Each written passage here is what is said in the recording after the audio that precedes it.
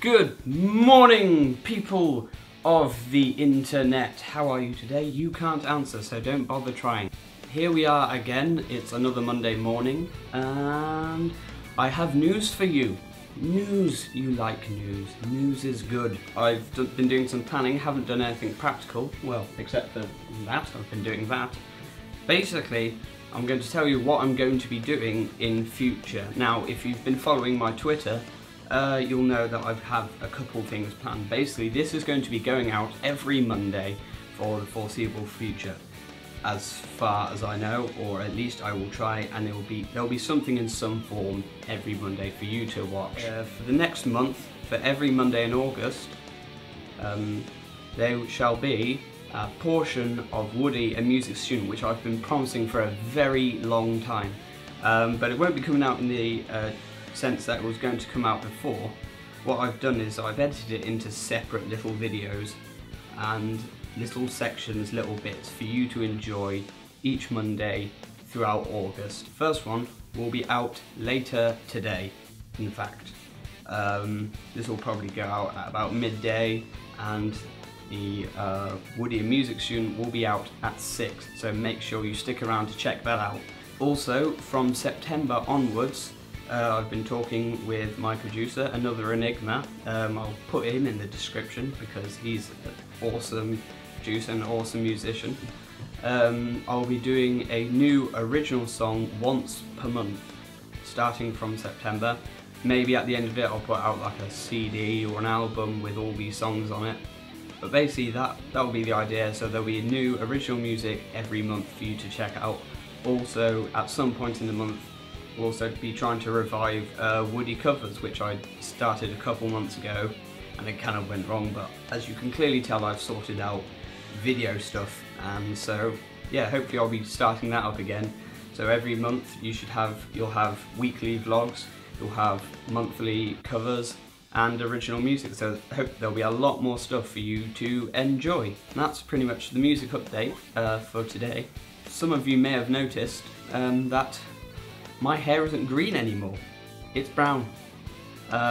Basically I'm looking for work because it may shock you to know this does not cover my income. I've had to dye my hair in an attempt to look more professional in order to get a job, which I'm trying to wrangle a position in a pub here in Northampton, so obviously that helps. But the more observant of you may notice it's not completely brown, it's greeny brown, because the dye didn't work to maximum efficiency.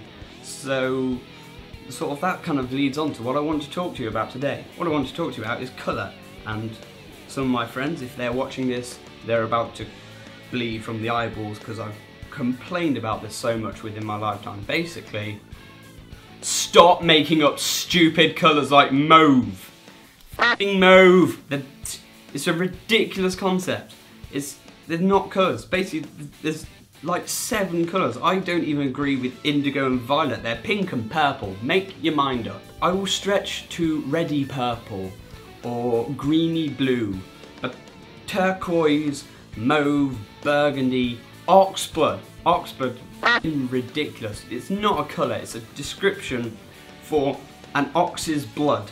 Basically, I've heard arguments for this, that the logic behind it is so you can specify certain shades of colour within, like, you know, the design industry, which I can understand the reasoning behind, but it isn't the most logical solution, because things like mustard yellow are too open to interpretation. Most people probably see the same colours. You know, there's this argument that is my red green for you. It's like researching, discovered probably not.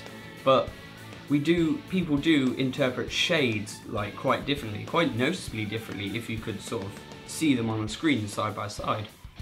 So it's too open for interpretation. Here's my suggestion. If you really want to be so specific about different shades, use what every sort of film person uses. If you're producing colour on a computer, use the RGB figures. Every colour goes from 0 to 255, I believe. And, you know, you set it, and depending on which colour, depends on what colour you get, and it will be an exact shade. There's also other things like transparency and sort of I can't remember the actual thing, but it's how hard the light is hitting it, so it depends on shadow. And what you get is an exact shade with an exact level of transparency, an exact sort of harshness of light that is inarguable and not open to interpretation, which seems like the most logical solution for the problem of getting exact shades.